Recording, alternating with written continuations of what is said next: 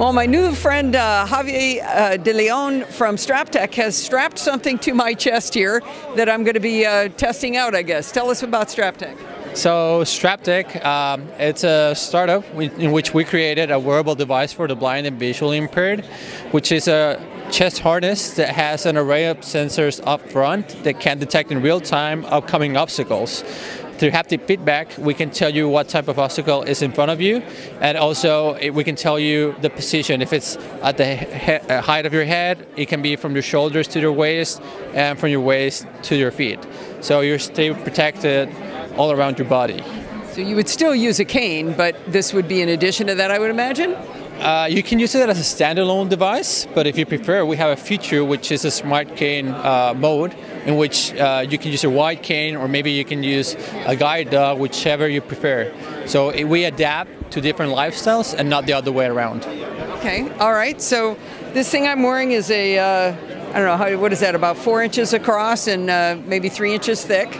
And he's got it strapped to my chest, and I noticed the straps have something in them. Yeah, we have haptic actuators which vibrate in the straps and also in the back of the device. The best way to describe the shape and size is like a hamburger bun. Yeah, yeah. It's pretty rounded, it's kind of soft to the touch despite it being plastic, but we want it to feel like a little bit more organic, right? Yeah, so it's not light, but it's well balanced with the 4 straps. Yeah. So I've got straps over my shoulders and around my waist, and you said these come in different sizes for kids or adults, small, medium, and large adults? Yeah, we have kids that have used the device that are like 7 years old, and we have also people that are 65 years old. We had as old as me? That's crazy. As young as you. Ah, there you go. Now we're talking. Yeah, and I mean, we don't have like a barrier on age, because since it's haptic feedback, it's pretty self-explanatory, right? When somebody touches your shoulder, you're not thinking about turning around, you just turn around. So what we're trying to do is to develop that sense a little bit more, to be really explanatory what's in front of you. Okay, are you going to turn this thing on me? Sure, I'm going to turn it on really fast. He's pressing a button on the top. Oh! It just got tickled underneath my armpits here. Yeah, there you go. So now the top ones are going. Right now, since the microphone is in front of you, it's detecting the microphone. Oh. So if you put your arms to the side... Okay, how about if you hold the mic? For sure.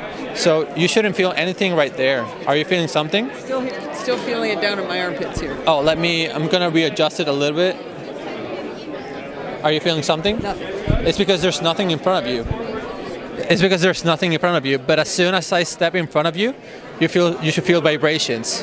Yeah, I'm feeling them at the top and down below. Yeah, so since we're covering your whole body, you're feeling all around your body, but as soon as you turn around, you shouldn't feel anything. So that's how it works. Vibrations means there's something in front of you. What you should do is evade the obstacle by turning around until you feel nothing.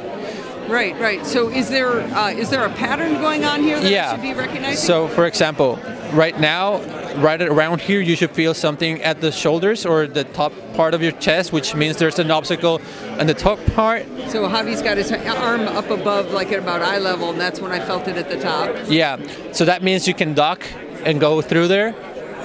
Yeah, you can just limbo it. Yeah. And also, for example, if you feel it at the ribs, it means that it's something below you, from your waist and to your feet.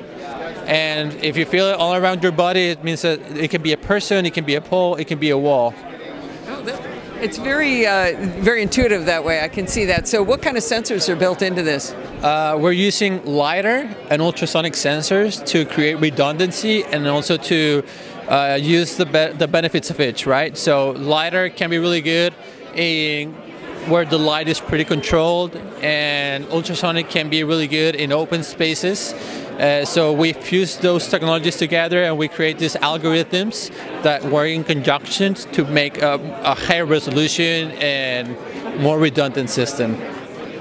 So I'm turning it off right now, I think. Yeah. Because I'm getting tickled the whole time he's talking. Every time he moves his arm, it's tickling me. But it made me think about battery life. How long does the battery last? A whole day.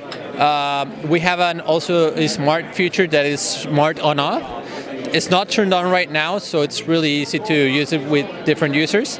But what it happens is that every time you stand in the same place for a while, it turns off, and as soon as you start walking again, it turns on again. Oh, that's genius. That's really good. Also, we have an algorithm. If you sit down, it works the same way. It turns off as soon as you stand up. That way you don't have to turn it on, off, keep forgetting to do it. Yeah. Yeah. So this is a prototype right now, did you say? No. We are already out in 17 countries. We have users all around the world, and we're currently selling it on our website. Okay, and the website is? Strap.tech. Strap.tech, and how much money is it? It's $1,700. We have financial options too, so you can pay in 6 months, 12 months, and I think up to 36 months. Very good. Well, thank you very much, Javier. I wish you the best of luck with this. Thank you. Thank you so much for your time.